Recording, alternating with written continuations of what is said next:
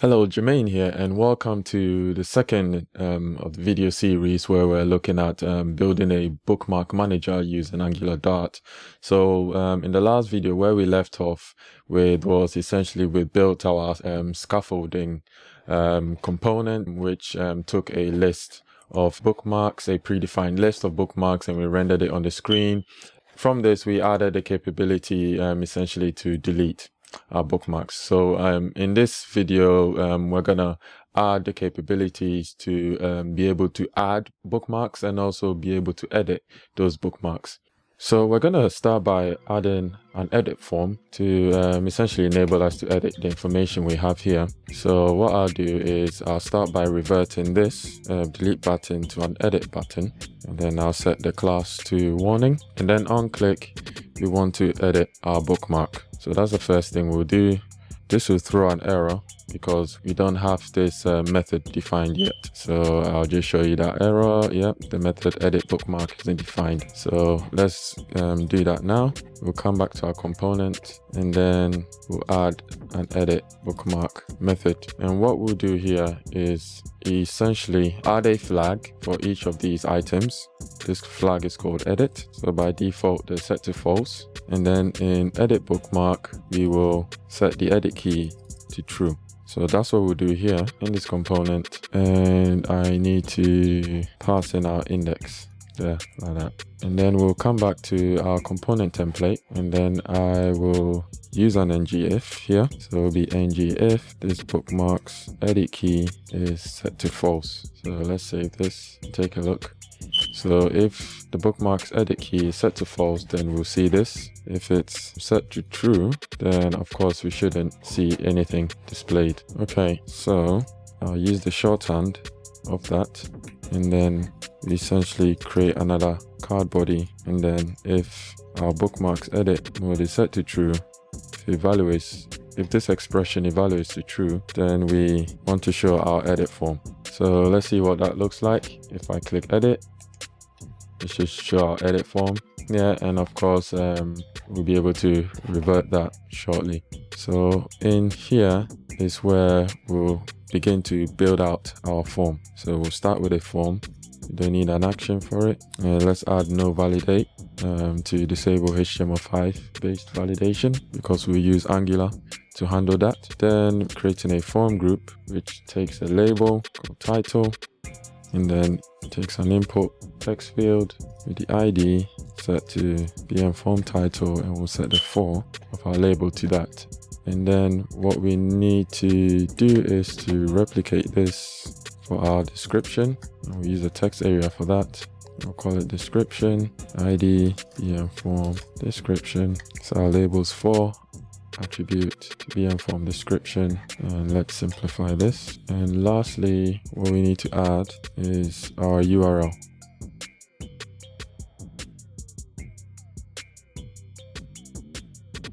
And we need to add a name for our title field. And let's save this and let's give it a go. So if I click edit, it should show our form. So now we need to add the right classes to get the style we want. Form control. And let's take a look. Yeah, that looks much better. Okay, and then we need to add our various buttons for updating it. And then we'll add a button to cancel. And then we'll have a button to delete. Okay, let's save this and see what it looks like. And yeah, there we go. Let's add the functionality now for our buttons. So for the delete, what we can do is attach a click event, and then we will call our remove bookmark function and then pass our index. So if I save this and let's try and delete, should remove it. Okay, for cancel, we'll add a click event, and in here we'll just do bookmark. We'll set edit mode to false, and let's see how that works. So if I click edit, click cancel, it just reverts back here. So now we need the actual functionality that would implement our update. And in order to do that, we need to import a set of directives that Angular has for dealing with forms. So we'll go back to our scaffolding component, and then at the top we're going to import Angular forms, and then from there we'll update our list of directives to use form directives, which now allows us to come back here, and then we use two-way binding essentially. So Angular Forms gives us a couple of directives for working with form controls. So one of them is ng model. The way that works is that we would wrap it in this style, which essentially enables two-way binding. So what we'll do is we pass it an expression such as our bookmarks title, and which means that any updates we make to this input field will update the title of our bookmark, and any updates that are made to the bookmark model of course transfers here. So just to show what that looks like, if I save this and then I click on edit, we should see the title value populated in our form because of this two-way binding syntax we're using. And of course any changes we make will update it. So let's do that for the rest, or in fact let's not yet do that for the rest, because you can see immediately there that we have a problem. When I clicked on edit and I made my change, I didn't click update because it's not implemented update yet. I clicked on cancel and the change still persisted.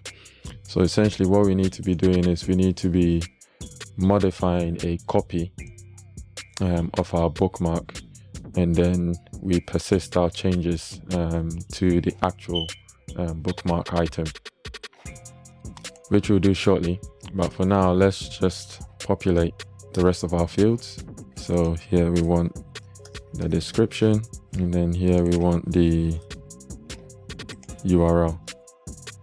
So if I save this and then I click on here, it populates all the fields. Here will be a good point to refactor the way we are representing our bookmarks. At the moment, our bookmarks are just a list of map objects with key value pairs. Ideally, it'd be a good idea to have our bookmarks in model classes, so at least we can have an interface that defines the exact structure we want, whereby these keys would be instance variables. So in our lib folder in the source directory, I'm going to create a new folder here, and I'll call it model, and in there I'll create a new file and I'll create bookmark.dart, which represents our model. So this will be a class called bookmark, and then it has a constructor which will take a couple of named parameters. So it will take a title, take a description, it will take a URL, and then it will take the edit status, and then we need to define these here. So our title is a string, our description is also a string, of course same as the URL, and then our edit status is a boolean. So let me save this, and then I'm going to come back to our component Dart file, and then let's import it in here. I'll go back one folder, go to model, and pull in our bookmark. So let's refactor this to use our bookmark class. Okay, and once that's done, we will go to our template and fix that as well. But let's do this one quickly. So we set edit to true, and then let's go to our template and fix all our instances of bookmark in here. So we start with these ones, and we're scrolling further down.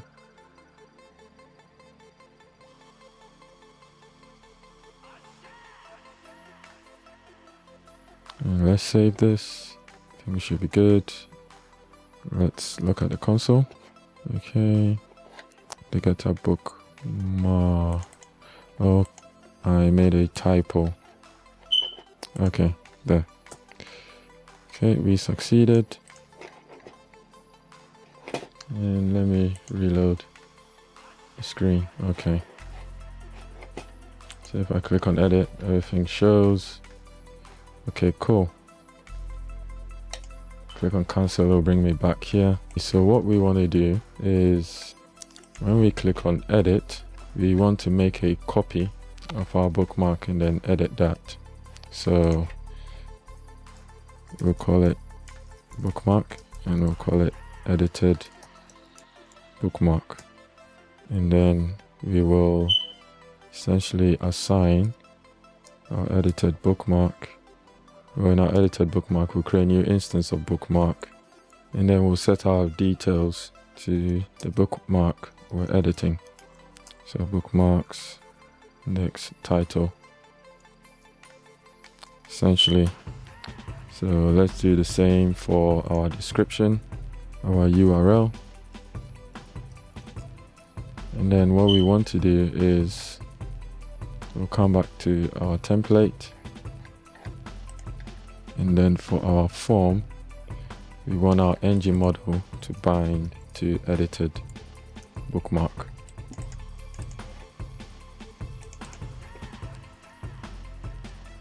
And then when we click this button, we want to invoke a method called update bookmark. Then we'll pass in the index we wish to update. Let's save this. And we'll get an error because we've not defined this method yet. So let's go do that now. Update bookmark, have an index, and then we'll proceed to update the particular bookmark we made the changes on. So we'll set our title to essentially edited bookmark, the title. And let's do the same for the rest of our fields. Okay, so we update all our fields and then we revert the edit status to false. So let's see what that looks like. It should be successful now. If I click on edit, I have some random bits of text. I click on update, it persisted. If I click on edit, and I click on cancel, nothing happens. I can still visit the website. I should still be able to delete it.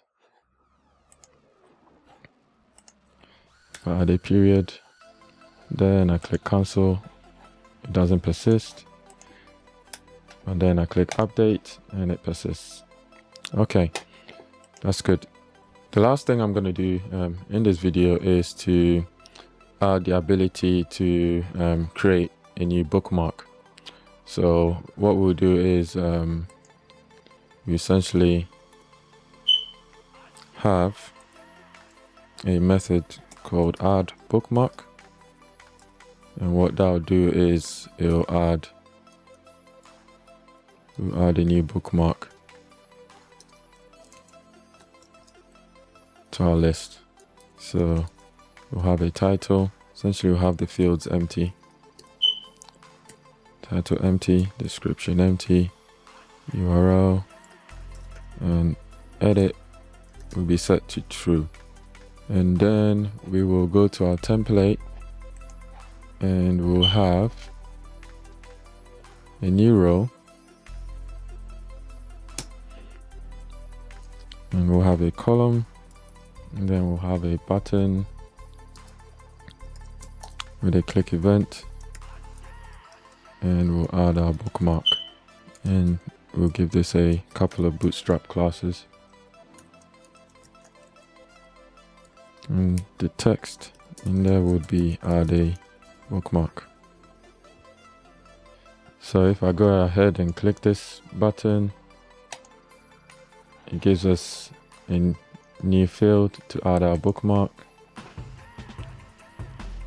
and I can remove it add a bookmark, and then I'm able to update, and the update is not working because we need to fix up our logic a little bit. So I'm gonna come back here to component.dart, and then what I'm gonna do is, in fact, let's go to our model, bookmark.dart, and let's add some default values in here. So our title by default will be an empty string, our description, URL will also be empty, and the default edit is, our edit is set to true. And then once I save that, I'll come back here and I should be able to simplify this a lot more that way. Check my console to see everything is fine. Okay, so effectively what we want to do is to assign our instance to a variable. So I'll call it BM, and then I'll pass that in here, and then I will set that to edited bookmark, which will be a bookmark instance taking in a title. And we do the same for our description and URL instance variables. And let's save this and try it in the browser. So if I add a new bookmark and add that and click update, there we go, it should be added. And if I click edit, I should be able to delete. Okay, so this brings me to the end of the video, and I hope you enjoyed the content that was presented here. Don't forget to comment down below. Let me know what you thought about this video and what you'd like to see next. I do read comments and try to respond to them whenever I can. Also, do subscribe if you haven't already, and hit the bell notification icon next to the subscribe button so that you are notified when new content is released. And also, I'm excited to announce that I have a new course, my first course launched on egghead.io. It's free to watch. The link should appear on the screen, and also the link is down below in the comments. So don't forget to like, don't forget to read, follow and subscribe. Thank you.